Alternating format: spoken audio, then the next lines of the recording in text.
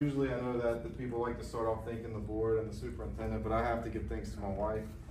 She's been my rock. And I'm also deeply honored,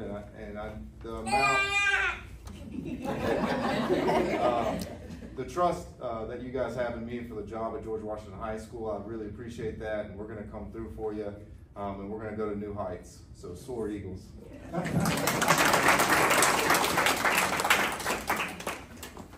Good evening, everyone. I don't have many words. I'm so excited. I am ready to go into this new role and this new position. And thanks to my precious husband. He's been amazing. And then thanks to my parents. They pushed me from day one, and that's why I am the person that I am. And then, of course, thank you to my pastor, because he's prayed for me and continued to push me on. Thank you all so much.